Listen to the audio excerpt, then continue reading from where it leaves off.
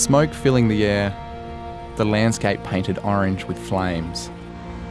These were the terrifying scenes that confronted people in many communities along Australia's east coast last week.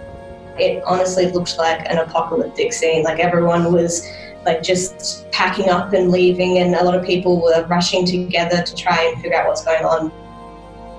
This was the worst ever start to New South Wales and Queensland's fire season. More than 130 fires burned across the states, destroying at least 26 homes. At the time, we sort of had some stuff on standby, but we all raced around the house. Like, my sister was grabbing the valuable, the memories type stuff, and then I was grabbing all my, it was all a team effort, but it was pretty scary because it was very real. Of course, bushfires are not unusual in Australia. But this year is different. I've never seen this before in recorded history. Fire weather has never been as severe this early in spring.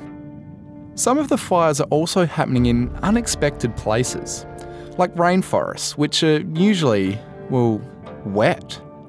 See, in much of New South Wales and Queensland, winter rainfall has been much lower than usual. The red on this map shows below average, and the dark red is the lowest on record. While temperatures, they've been high. The orange here is above average. While really hot and dry years do sometimes happen, most experts agree that we'll be seeing a lot more of this in the future. With an increasing temperature, with climate change, then what the scientists tell us is that events such as these will be more frequent and they will be much more ferocious. Already this year, the world sweated its way through the hottest ever June. There were fires in typically cold places like Alaska, Siberia and Greenland, and the smoke could even be seen from space. Experts say authorities all around the world need to be prepared for stronger, more frequent fires. But ordinary people need to be ready too.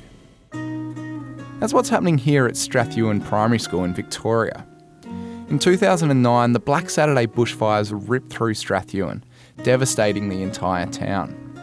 We lost quite a few people that day, so it's good for kids to know now how to act, how to react if something like that comes through again, and I really hope it won't.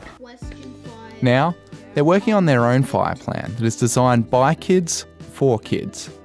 They say kids can play a really important role in preparing for bushfires, but often aren't included in plans. Adults generally don't really listen to kids, so if we can tell them what we can learn at a young age, we can continue that through our life.